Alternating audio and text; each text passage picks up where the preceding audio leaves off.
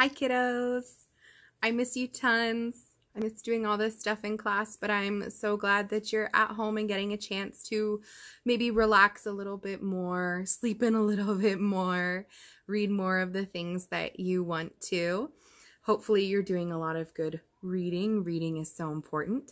We're going to keep going here with our Frindle chapter 11.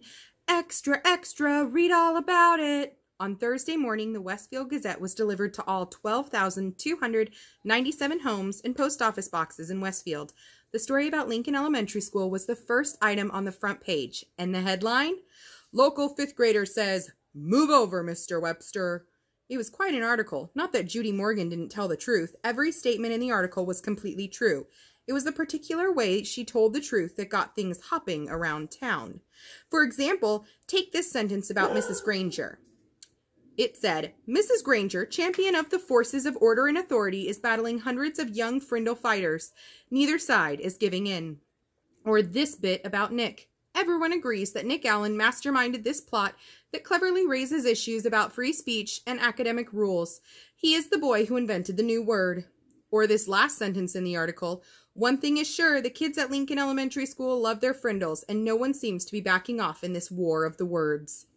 And of course, the Westfield Gazette published the class picture too, and Mrs. Granger and Nick were identified for the whole world to see. What is the meaning of this? That's what Nick's mother said, putting the article in front of Nick's nose when he got home from school. Did you talk to this reporter?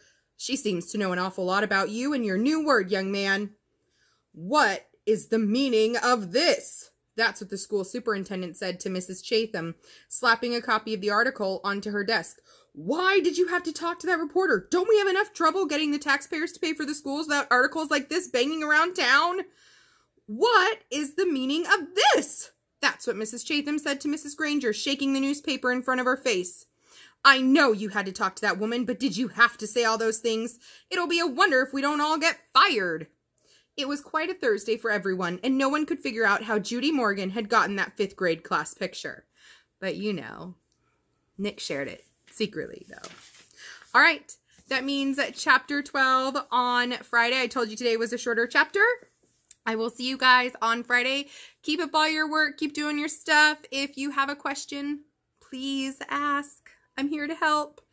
I miss you. Bye.